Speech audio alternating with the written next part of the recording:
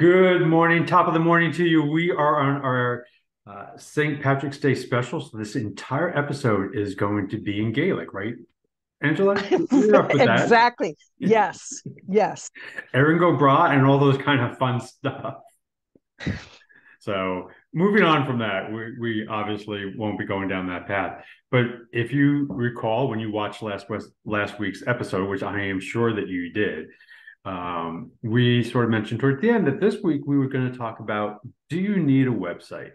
So I'm going to I have an opinion. I have a very strong opinion, but I'm going to let Angela lead us off on this one so I don't go down the rabbit hole too quickly. But I promise I'll get it in there. So, Angela, do we need Well, a website? um, yes, you do. I mean, that's the short Okay, answer, we're but let me done. give you the let me give you the long answer and some context.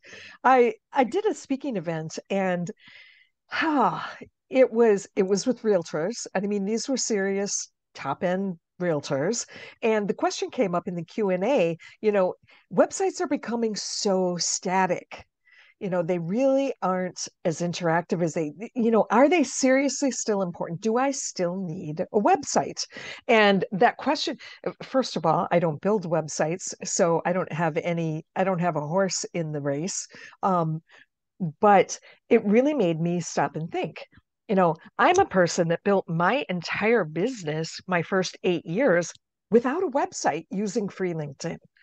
So that question really gave me pause. And if it's a beginning entrepreneur, uh, I might tell them don't stress about the website your first year, just get some clients. I think, these days with SEO and link strategies and all that sort of thing, I think to establish credibility, you still need to have a website. A lot of people complain about, oh, if I have a website, I have to keep it up to date, and that's so much trouble. And I'd love to hear your opinion on number one, when is it absolutely necessary for you to have a website? And I was talking with an attorney last night at a networking event, and the same question came up.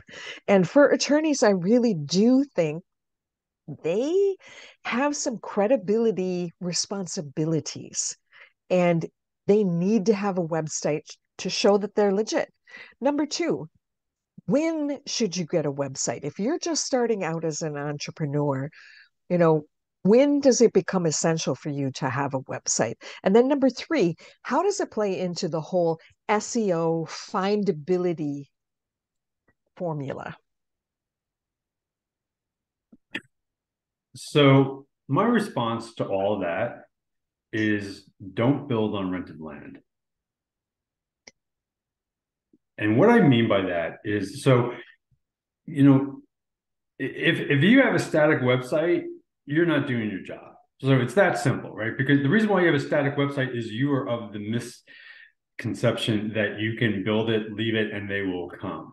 That's not how marketing works. Marketing is about engaging your audience, which means that you have to come up with content on a regular basis, which I will concur is, for a small entrepreneur, that's just one more task on the top of many.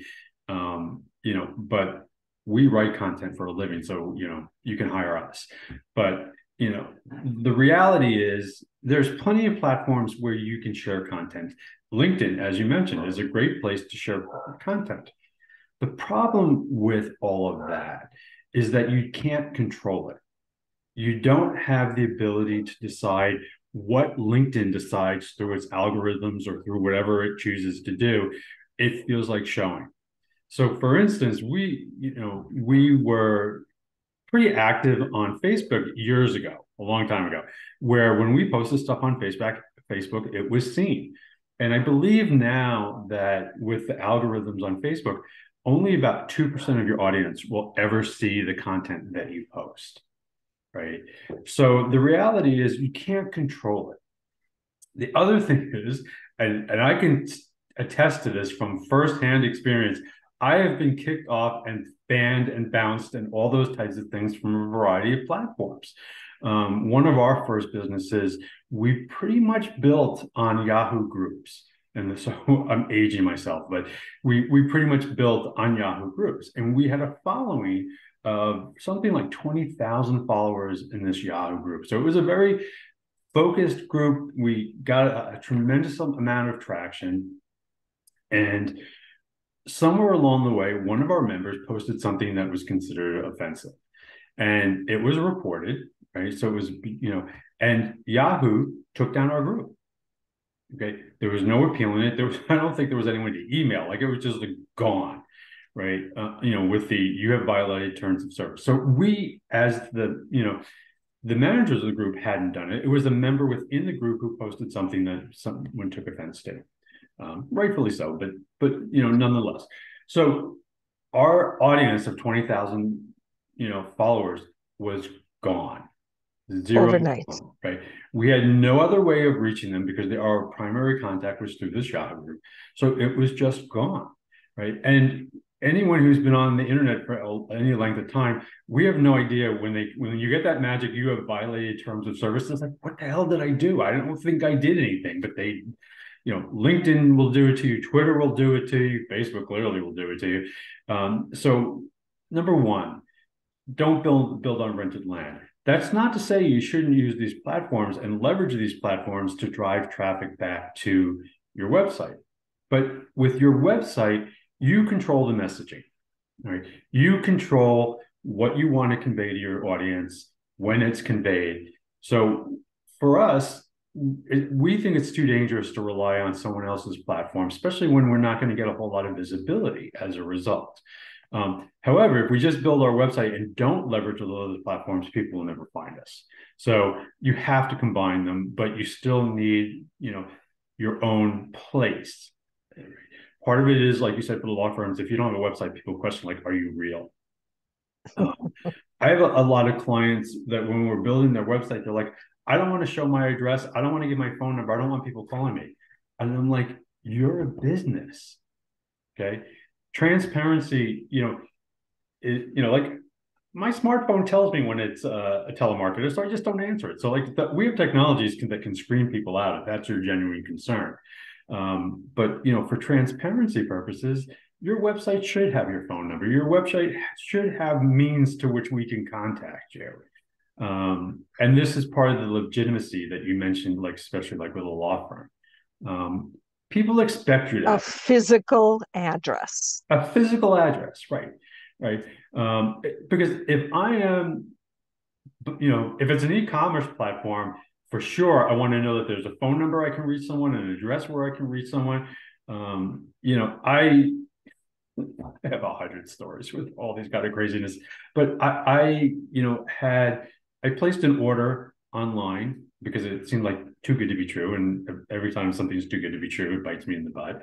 But so I placed an order with a company, and I'm not a big fan of Amazon Prime, but at least I know with Amazon Prime my stuff's going to show up, right?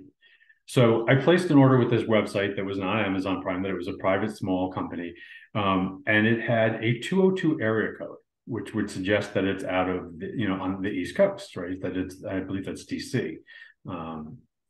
But of course, the call then, if you call this 202 number, which I did numerous times because I was having problems, because my package never showed up, I was then rerouted to a company in India, a call center in India. Right? So, part of the legitimacy is, if you're going to pretend to be a U.S. company and the phone's answered by a call center somewhere else, we know better, right? And then the package was supposedly stuck in China, but I went around and around with this company, and clearly there were some transparency issues as to they were, their website said they were in Florida, their phone number said they were in DC, and yet I'm getting routed to India to get a package out of China. So, those types of concerns. The other thing is, having your own website. This is an opportunity for you to be creative, so you can just style it and create it the way that you want. But it's a tremendous amount of work. I will acknowledge that because we do it for a living and we're busy. But if you're going to build it, I'll ask people, why are you building this thing? And if you're not prepared or committed to adding content on a regular basis, and that means that at a minimum weekly, don't even bother. So no, you don't need a website if you're not going to maintain it. Right. And So in there's answer to your so question, do you many need a website? The answer solopreneurs. is yes, but no if you don't plan on, keeping it up and adding content to it, because then you're just, the initial effort will be wasted because no one will ever see your website. But I think if you're a legitimate business, then you do need a website, and you do need to make sure that you update your content on a regular basis. But any business that's growing and out there marketing will have new content, things to convey to your clients and things like that. And it's just, in my mind, it's just too dangerous to rely on platforms like Facebook or LinkedIn to, maybe share my messaging if they feel like it. The alternative is I can pay to play, because it's, if I want to share my messaging on Facebook, I can. I just need to pay, because that's the only way that they're going to show it. And And then as well, it's only a percentage of your audience. Oh, so I have two really quick questions, Mike, and sure, then I'll let you continue no, answering no, my three questions. So I know that one of the best uses of LinkedIn is driving traffic to websites. So I think what we're talking about here is a much more comprehensive strategy to get these different platforms to work together for you. Because I know 52% of all website traffic from social media comes from LinkedIn. So driving traffic with a specific goal in mind to your website is probably a great way to get more eyeballs on your website. And if you're publishing weekly on LinkedIn, this is the second part of the question, is there a specific length of content that seems to catch the attention of Google or whatever other search there is to find your website? Is it more than 500 words? Is it 1,500 words? yeah. So I mean, the answer to that question depends on the platform, right? Because I know that as a rule, Google wants to see a minimum of 500 words. Because if, what Google is looking for what they call EAT, right? Have you heard that before? Have not. Okay. Um, and then, of course, now that I don't remember what I can't remember what the E is, so we're gonna have to look that up really quick because I don't remember what the E is. But it's authority and trust. So we'll have to go figure out what the E is for in EAT. And that's just horrible. I don't know what EAT stands for. Not engagement, is it? It could be. Um,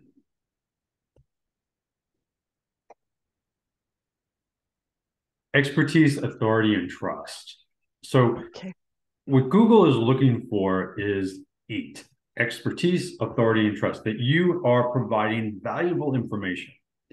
And in Google's mind, and I don't know that I necessarily disagree with that, I think it's pretty hard to convey, expertise, authority, and trust in a 200 word, blog post. There's just not enough there to do that. So I think part of EAT is, at a minimum, needs to be 500 words, because you're really not getting into the meat of anything beforehand. Then there's, if you get into SEO, there's other things like there should be reference links, and there should be, outsourced links and inbound links, a whole bunch of other things. But this whole idea of should be a minimum of 500. I would like to step back a little further than the website question and ask, what is our primary objective in marketing? To tell people exactly what problem you solve. Okay. It wasn't where I was going, but sure, right? Part of this is to convey who we are.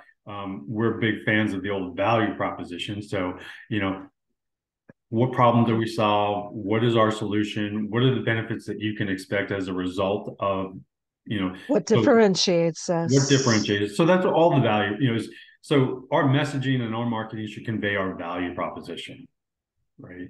But what we ultimately want, whether it's through social media, whether it's through our website or whatever we're trying to do is we want to make a connection, Relationship building. right?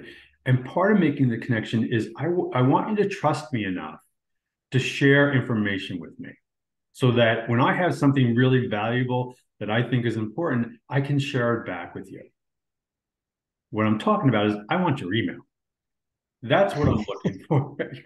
Bottom line. And well, and you know what a big proponent I am of owning your own email list. Yeah, yeah, I mean, please. I am just If you so send me your business information on a Gmail account, yeah, don't go there.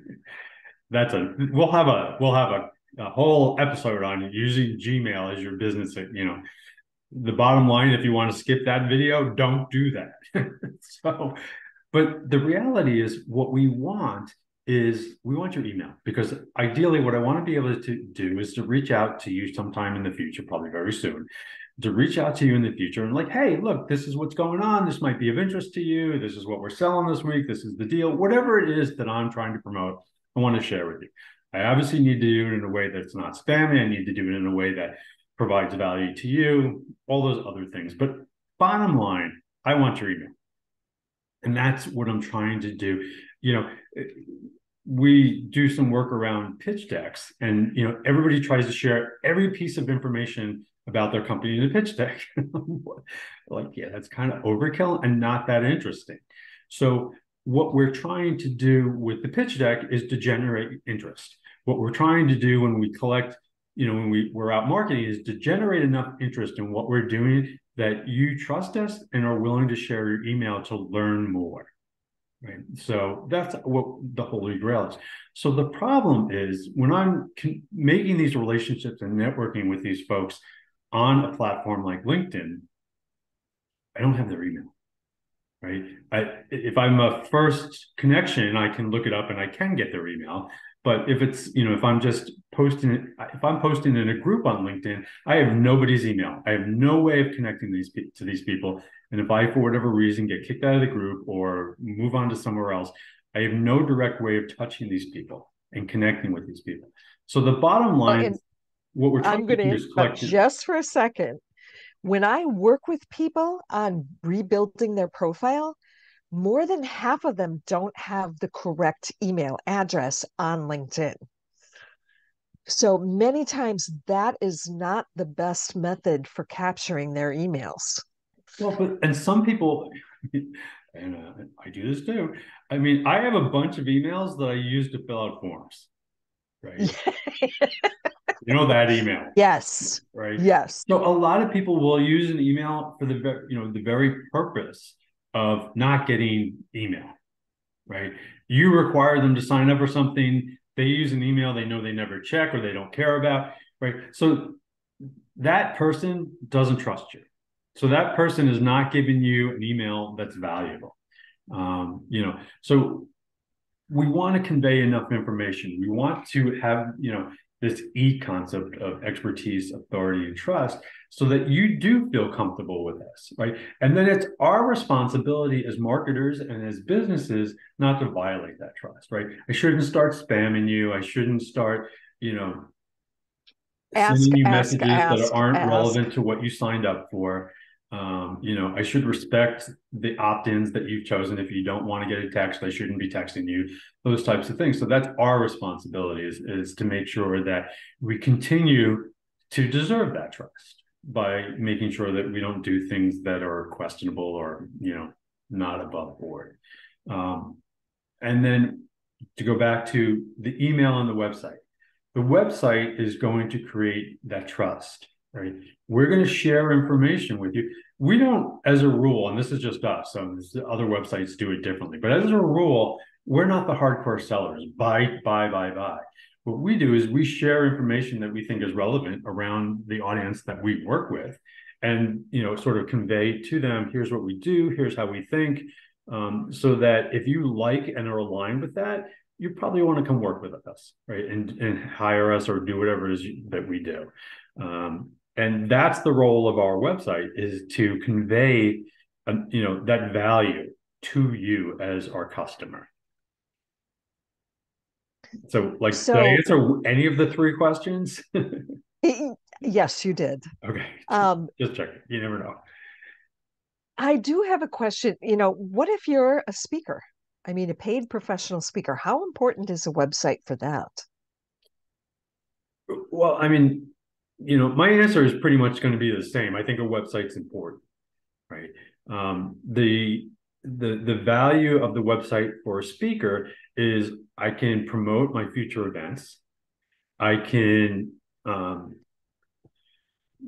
create a Establish history credibility. of where I've spoken before. And, so I've been, you know, a speaker at conferences and a moderator and things like that. So when I do one of those and it goes up online, then I'll reference like, oh, here's me moderating this conversation. And look, no one's sleeping, so I must have done a good job. But this is a way for me to demonstrate, some of my past work. This is my work example, right? So I put this on my website. Like these are, here's where I've spoken before. Here's where I've given presentations. Here's where I was a moderator. And this shows and hopefully builds towards my expertise, authority, and trust, right? Because you can see me speaking in another platform. So if you want to hire me as a guest speaker, you have an opportunity to see what I do in real life versus like, this guy's never spoken before, or he's a horrible speaker. Right, right. And I've Well, given some and horrible speeches, trust me. So and we don't put I those think on the going website.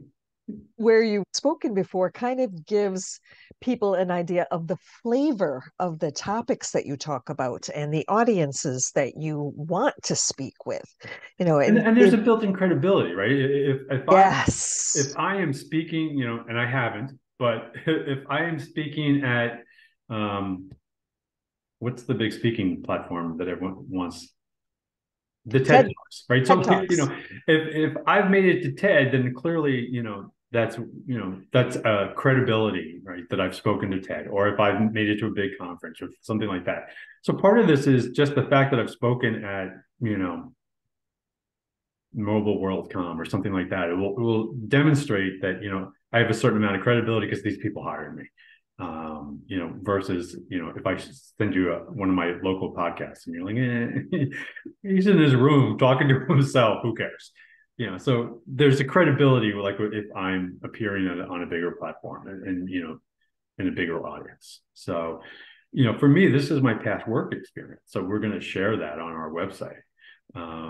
And that will get, if I can share that on LinkedIn, and I do share that on LinkedIn, but it will get buried, right? Because I have, it's only going to, people are only going to see it if they happen to be logged in at the time that I posted, and 1,200 other messages don't come through at the same time and bury it, Right, right? right. So, But to help them find what they're looking for, your website is much more golden.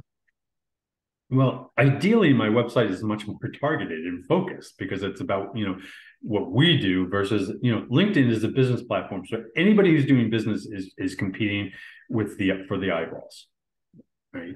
Um, So there's so much noise on LinkedIn these days. yeah, And the algorithms have just changed again. They they use a different focus for the algorithms all the time. And right now it's really based on that initial interest. So they're going back to initial engagement so you rather have to than follow the somebody in order to see what they're doing.